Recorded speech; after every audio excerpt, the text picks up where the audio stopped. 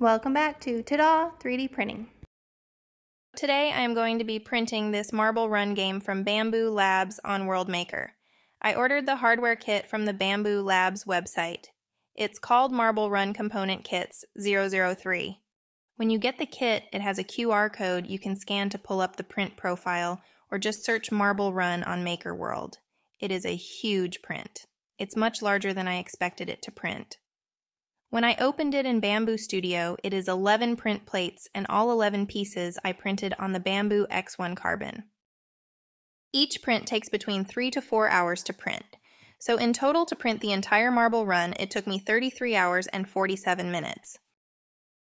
I used the Overture PLA filaments in the shades white, pink, matte, light blue, and orange. I just switched between the three colors, and then the belt is the only thing I printed in the white filament. So this is the part that makes everything move. It carries the marbles up and back to that start. But it prints in 4 different pieces. These pieces have to be snapped together to create the loop, but they were super hard to snap together.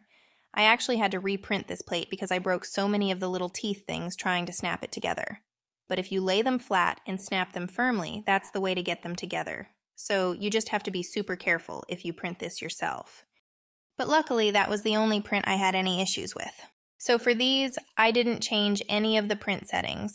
I didn't add any supports or anything to them because it seemed like they would print stable on their own. And they did. They printed in place, and even as they branch off and get tall, they printed fine. There wasn't much stringing, but you'll see later there's a few pieces that print a little rough or have a few skips, but not bad enough where they need to be reprinted. So I just repeat the same exact process for every piece. As you can see from this big piece right here, everything else is printing very clean, and they pop off the print bed super easy. This next piece has a lot going on. There's a lot of curving pieces for the marble to slide through, but on this one there's a lot of height differences, so I was worried about it hitting somewhere. But nope, this piece printed perfectly fine on the first time. This piece is like a little whirl bowl that the marble will go round and round in before dropping. So I'm hoping it prints smooth enough so the marble doesn't get caught up anywhere. Once it was done, I popped it off and it did print a little rough. It's definitely not as smooth as I would have liked it to be, but it could be easily sanded. Some of the little snags I just cut off with my clippers, and once it was all together, it didn't matter that it wasn't perfectly smooth. As it finished up printing, I realized I probably should have printed this print in the light blue color because there's a lot of pink in one spot, but I just picked the pieces and their color randomly. But I wish I had thought about what pieces touched each other so the colors would be more equal. So this is the little slide. It's one of the last steps the marble goes through before going up the belt and restarting the track. I also hoped this one printed really smooth, and I think it printed slightly smoother than the bowl piece, but again, it wasn't an issue. Also, the way the slide leaned at an angle and printed in space, I was concerned that might start to fall, but it also printed really nicely. I was impressed. You may have noticed by now that you have seen multiple different hands and more nail colors than ever before. It took all 3 of us flipping prints over multiple days to knock out this print.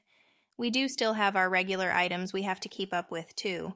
At this point we have 1 X1C with AMS and 2 more X1Cs without AMS. And if my voice has sounded a little odd on this video, it's because I'm actually on vacation, and one of my assistants, Caitlin, is using an AI version of my voice to finish editing this video. Pretty crazy what technology is out there.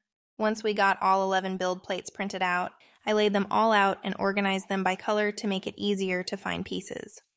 While I was sorting, I also checked to make sure everything printed properly and there was nothing missing.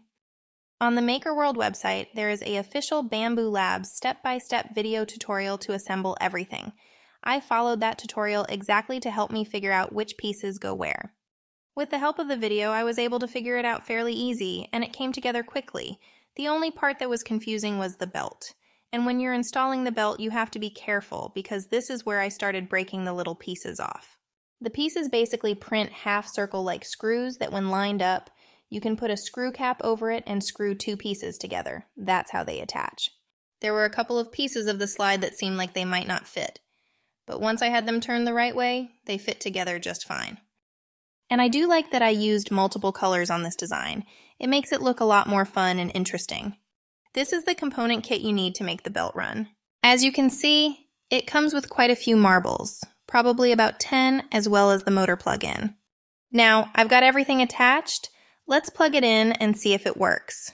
It's just a normal USB plug, so I am just going to plug it into my laptop. And right away, as soon as it's plugged in, the belt starts turning. So I go ahead and release the marbles to see if they can run the full course. There is a few spots that a couple of marbles get stuck at, but if you just push them with your finger, they will just continue. Other than that, the track seems to be running fine, and overall, I like this print.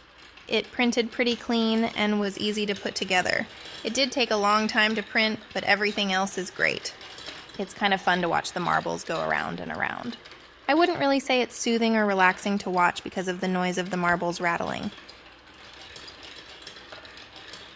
But it's pretty satisfying to see something come together and work so well with this motor. I think Bambu was really smart to come out with these kits. This is a pretty large toy, and definitely the biggest of the Bambu kits that I've made. It's just over 1 foot in all directions. But it definitely works. I'm going to run it a couple times through so we can really see and get the full effect of the marbles making the loop over and over. And you can see that even though that pink bowl section didn't print perfect, it still works fine. And then once you close this little gate, the marbles are held in place all together.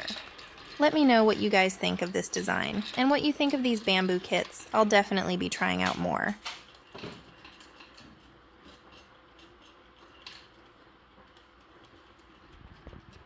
Thanks for watching.